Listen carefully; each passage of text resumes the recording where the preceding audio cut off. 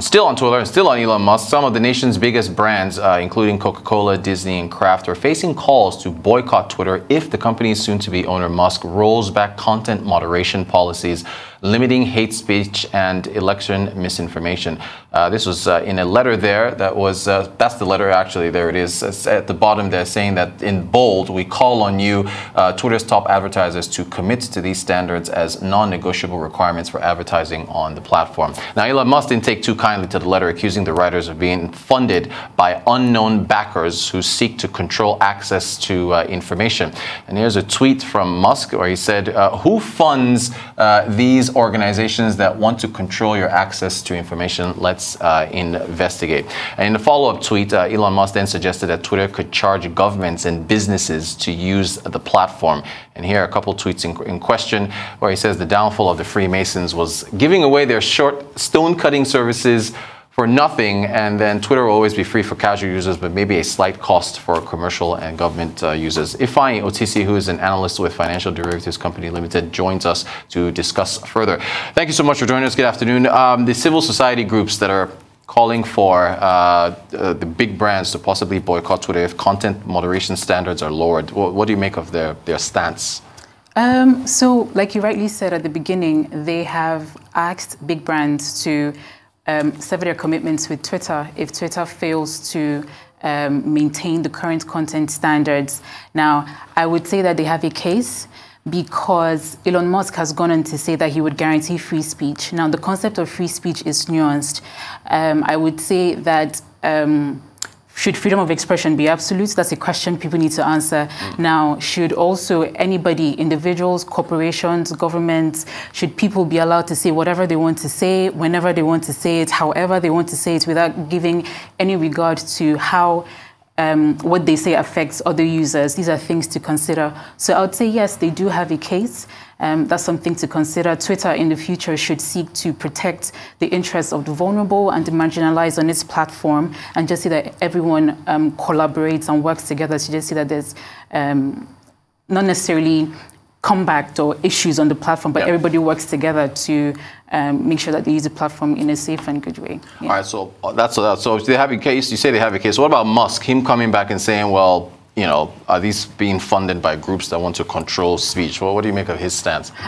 I think the people who lead these groups are people who are genuinely concerned about how the implications of removing these content moderation policies would affect the vulnerable and the marginalized, like I said earlier. So I don't think they're funded by people who want to limit free speech per se, because you see, changes to policies, no matter how small, can have disproportionate implications on users. So you think cases where people have taken information online and then acted out either negatively or positively offline, and it's had different effects on people. So I don't think it's funded by people who want to limit free speech, but it's funded or led by people who are generally worried and concerned about how removing these policies will affect other people. All right. Musk also saying that Twitter is going to be free for casual users, but they might charge a fee for governments and businesses. What do you make of that if that was to happen? That all boils down to monetization. So you've seen that Twitter has made a lot of its revenue from ads. I think it's about 86%. And then the remaining 14% has come from data licensing. So now with Musk on board, he's looking for alternative sources to raise revenue.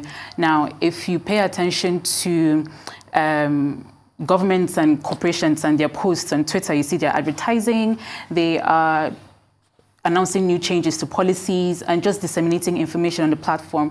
Now, if Twitter decides to charge them, I believe these companies might want to do a cost-benefit analysis. So the benefits essentially would be the ability to reach a wider network, the ability to communicate more with people, and just disseminate information on the platform. Now, the cost would essentially be how much Twitter charges them. So if they do a cost-benefit analysis and if the benefits outweigh the costs, then it's possible that they would be inclined to pay. Now, if the reverse is the case, they might consider other options. Now, it would be interesting to see whether Twitter will apply the same cost structure for governments, the same cost structure for businesses, big businesses, smaller businesses, mid-sized businesses. And then let's also pay attention to the fact that companies now use influencers who are mostly individuals. So would they be charged for working for the companies? These are things I would like to see, and these are developments that I'm sure everyone else is interested in. Yep, see what Mr. Musk decides. Airbnb, what do you make of their first quarter performance? Oh, the first quarter performance is stellar. You can see it's also as a result of travel rebound. So people are going out more, people are having more flexible travel plans. So they're wanting to explore new places. You see some of them are staying longer at hotels, and not really hotels, I'm sorry. They're staying longer at Airbnbs. Right. Some are living there now. So it's really interesting to see how after the pandemic, everybody's outside. Everybody's doing what they should have done or what they wanted to do during the pandemic. So that's really interesting. So like you said, they had about 70% increase in their revenue, went up to about $1.5 billion.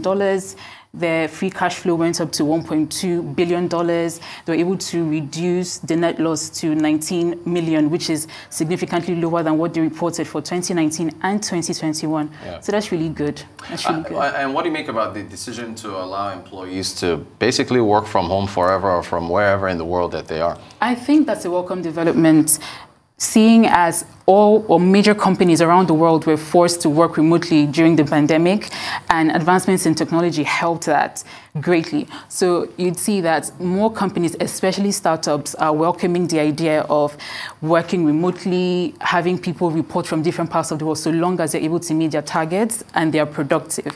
Now, something to consider is how to monitor these people, how to monitor employees to make sure that they do what they're supposed to do when they're supposed to do it. So that's something to consider. So well, you've preempted my next question. So is that, because I mean, that would be the, how would you do that? I mean, is it using particular standards to make sure that they're meeting their KPIs, or how would you do that? Definitely. So I would make sure that there's an agreement before people go out or go start working from home. So there's an agreement where we say, okay, fine, these are your targets, these are your deliverables, and you have to meet them. And then there'll be someone who they report to as well. So you're not just doing things at your own free will. You're reporting to somebody. There's someone who's checking that you're doing what you're supposed to do. And then if people work in different time zones as well, that's something to consider. So are we working, in a particular time zone? Do people have to stay awake at certain points? That's a sacrifice that they would have to make in exchange for, working from the comforts of their home.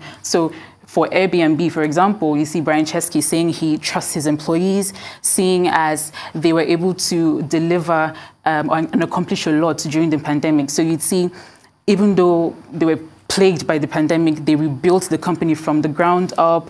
They were able to restructure the company. They went public. I don't know if you paid attention to the IPO about 2 years ago. So they went public, and now they've delivered a stellar performance in terms of results for first quarter 2022. So you can see, regardless of the fact that they were working from home, they achieved all of this. And I'm sure there were things in place and checks in place in the company to make sure that everybody worked together to achieve the goals of the company. Great stuff. Ifeanyi Otisi, analyst at Financial Derivatives Company Limited. Thanks for talking tech with us this afternoon. Appreciate it.